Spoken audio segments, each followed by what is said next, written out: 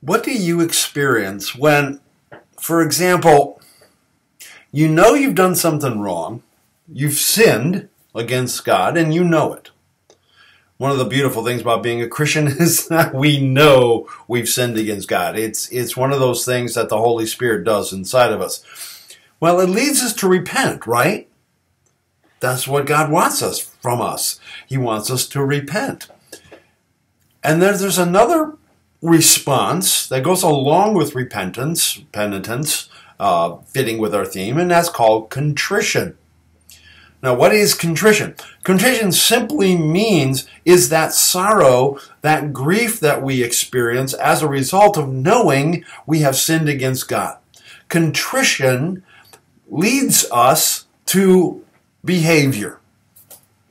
Contrition usually leads us to behavior of saying, I'm sorry, God, for what I have done. Please, God, forgive me. Today we're going to be looking at Joseph of Arimathea and Nicodemus. Now, both of them were members of the ruling council. They were both of them members of the Sanhedrin. Now, Nicodemus we know about. Nicodemus in John chapter 3 came at night to visit Jesus.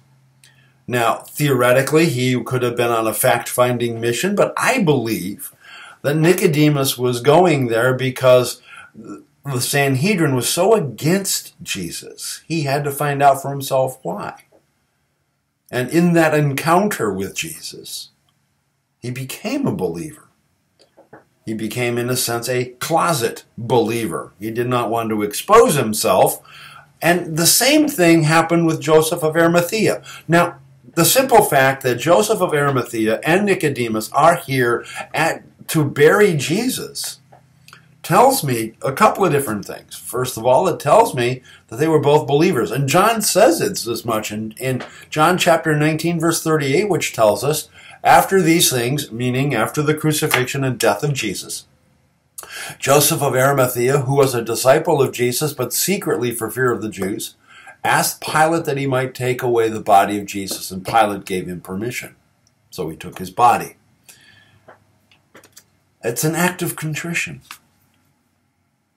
I believe that Joseph of Arimathea, along with Nicodemus, both of them buried Jesus, felt so full of sorrow and grief for their participation in the crucifixion of Jesus that this was their act of contrition. They couldn't do anything else. So what could they do? They couldn't say to Jesus, Jesus, I'm so sorry for not standing up and saying, you are the Christ, the Son of the living God. I am so sorry for not proclaiming and professing and being bold about my faith and hiding my faith in the corner. Jesus, I'm so sorry. They couldn't say that to him. Jesus was dead.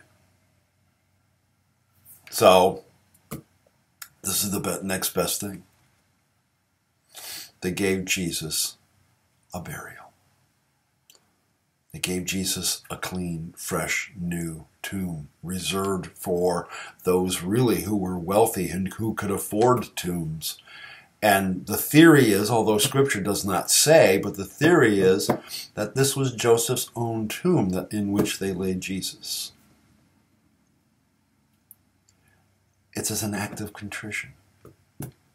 It is Joseph and Nicodemus's response to the faith of God. And the question that I have for us is, how do we respond? How do we act out our contrition? How do we show Jesus that we are sorry for our sins? Because in our sinfulness we have denied Christ. We know this. This is nothing new to us.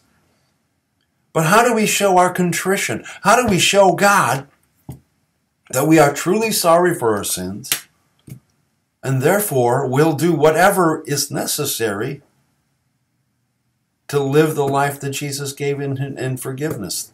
And through his passion, through the passion of Jesus Christ, we have that forgiveness. So whatever form our contrition is going to take, let us be contrite of heart. Let us repent of our sins and rely on the passion of Jesus Christ, so that the phrase that Jesus spoke to the woman who was caught in adultery will say to us as well, go and sin no more. That's what Jesus says to us too. No more sin. I trust your repentance. I trust your contrition. I see how truly this sin has affected you. I have forgiven you of said sin and all sins. Now go and sin no more. Go and live the life that you have as a believer. And part of the life that you live as a believer is tonight.